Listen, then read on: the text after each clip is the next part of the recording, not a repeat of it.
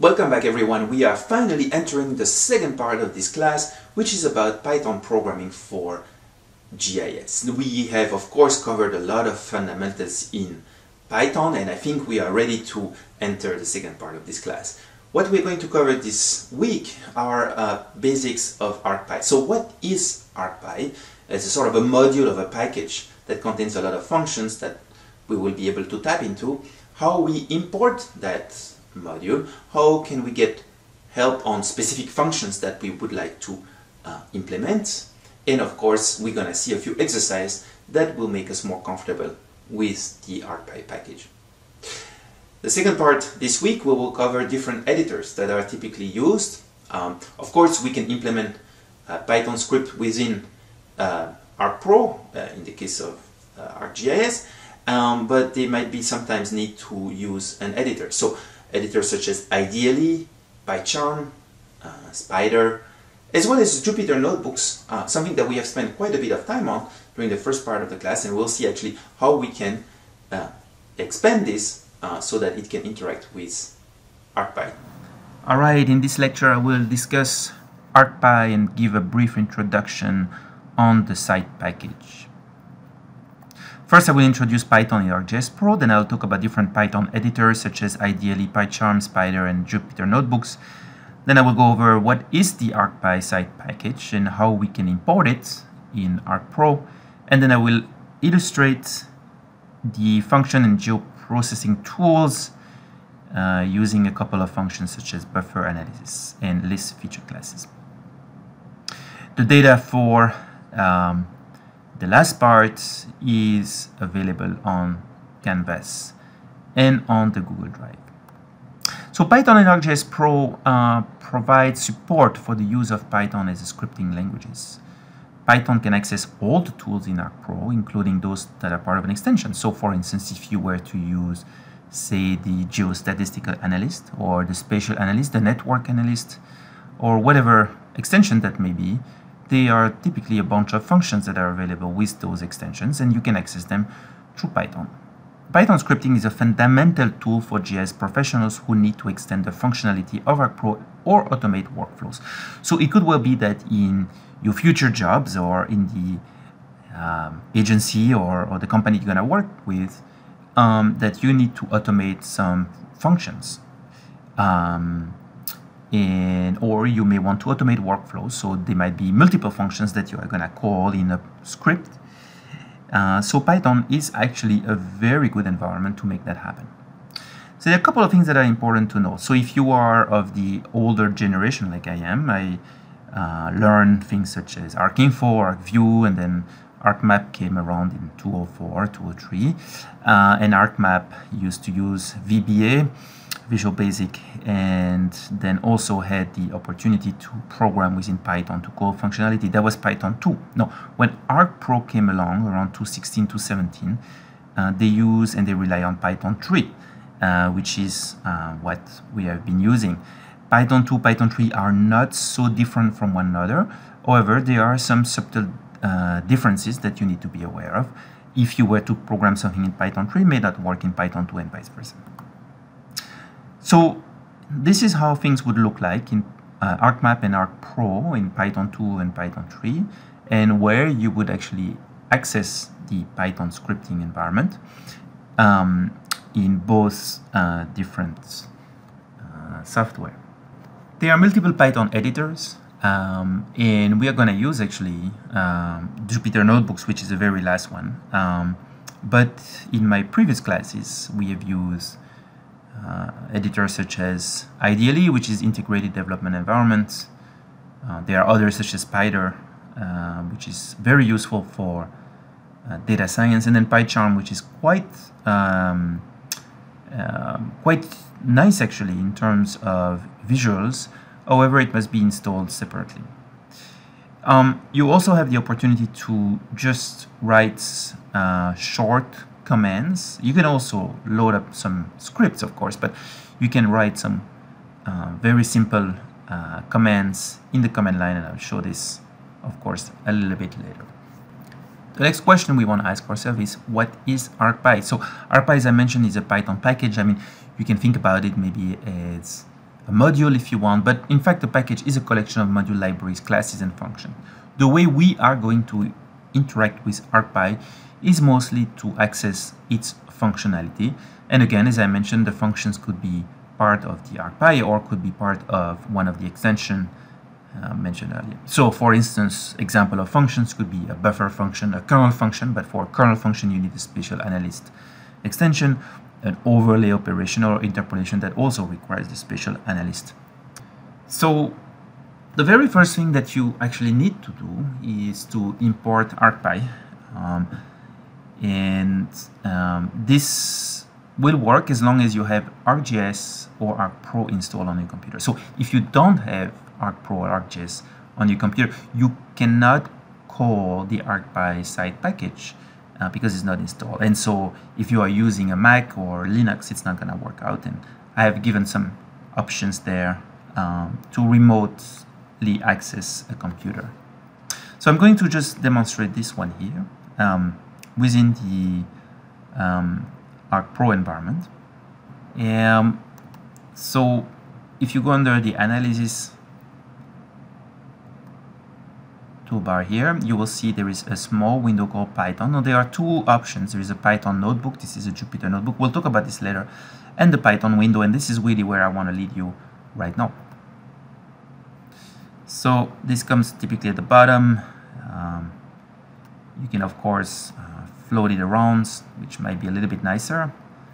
And so where you're going to enter your code is actually right down here. Okay. So again, this is a little bit similar to the the Google Colab that we use so far. So here we would say import ArcPy, and that would then load all the functionality of ArcPy. Okay, so once you import ArcPy, you can also check, of course, you remember the help function here, and you could see a bunch of functions that are associated with it. You can, scroll this through, and as you can see here, package contents. It's quite extensive, and it takes time to get used to it. DA, for instance, stands for data analysis. GA for geostatistical analysis. All of these sort of package that exists. SA for spatial analysis, although it also takes the name of spatial, and so on and so forth. And you can see that there are other packages that have been added here, like time, for instance, that has been added automatically. This is not really native of ArcPy, and so on and so forth. There are a bunch of functions here. I'm going to pass all of those.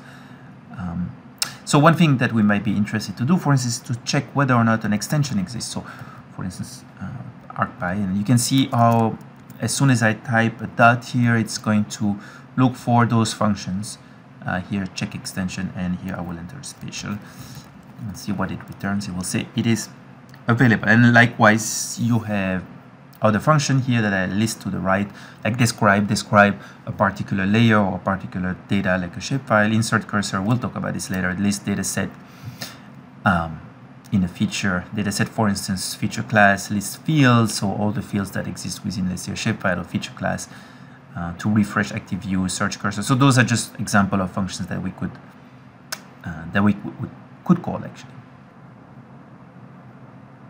One thing you may be interested in doing is to set up, for instance, the workspace. We can try this out. So import ArcPy, ArcPy.environment.workspace, right? And then you can set up here that workspace. So for instance, here ctem. And so what that means here is that it is going to communicate with the ctem to save data or something like this. We could check out what that environment is, just to make sure that we did the right thing here.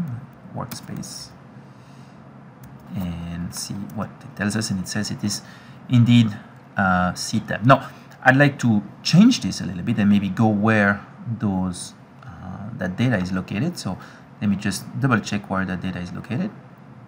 Source here, and let me just add this one right here. So I'm gonna go all the way to here. That's gonna be my directory, and I will say ArcPy.environment.workspace here is equal to, and I'll add this particular directory. No, oops, sorry, could be that I need to put 2 backslash here. I'm just gonna do this very quickly. Now for you, of course, this would be a different location than mine. Okay, and this one. Perfect. And let's see here if this would work. Perfect. And then I can run the same print arcpi.environment.workspace. I could also print possibly the different layers that exist there. Sorry, the different feature class that exist. So I could do list here. Let's see, feature class is here indeed. They seem to be here. And let's see what they say. They tell me that route 9 bus stops and route line shapefiles are there, and you can just quickly check here that we have route 9 and route 9.line. So this seems to work. Let's suppose for a moment that you would like to find out what a particular function is, or how it works, actually how you program it. You can of course go into internet, and here I did a search on buffer and ArcPro. This will lead me to that function that is under analysis functionality. You can choose other version if you were using another version of ArcPro. So it explains what the buffer function is, which we all know about.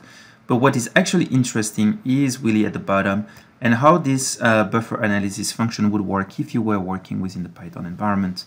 So here we can clearly see we have import Arcpi environment workspace defined, and then running this buffer analysis. So you know, internet is a very good friend of yours when it comes down to programming. We can see a little bit better here when you are looking for a function and sort of asking yourself, what are the arguments? So remember, in a function we have arguments or parameters, right? When we're looking at distance, we needed 4 different arguments. We're looking at the slope, maybe we only needed 2. So here there are arguments or parameters that are required and some others that are optional. And in the example of a buffer analysis, what we of course need, we need the input features. We need the odd feature where that buffer is going to be saved to, and then we need the distance at which we want the buffer. Now all of the other that are underlined in green here are in fact optional, and you know they are optional because they have the bracket around them, and you can clearly see here to the left that those ones that have this bracket around them are all optional, right? So this is something important. You do not need to put something for them if you don't know what that is. So I'd like to take an example and apply this buffer analysis around the bus station. So some questions that may arise when you're doing some sort of accessibility analysis might be, well, how many people live within, you know, say 1,000 feet or maybe 2,500 feet from bus stops, and so have an idea of what is the catchment area and how many people may respond to bus stops. So for this one, I'm going to use 2 different data sets, and this is Route 9 in Charlotte. This is CATS. CATS is the Charlotte Area Transport System, for which we have bus stops and the route. So I have a slight piece of code here that I've already written and that we can use. Of course, my data is not in ctemp. My data is, is somewhere else. So what I'm going to do is just copy paste here that data, that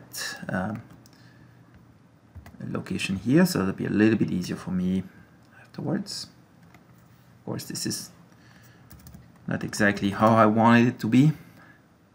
So let me just change this quick. All right, here we go. And likewise, I'm going to use the same for the out feature here.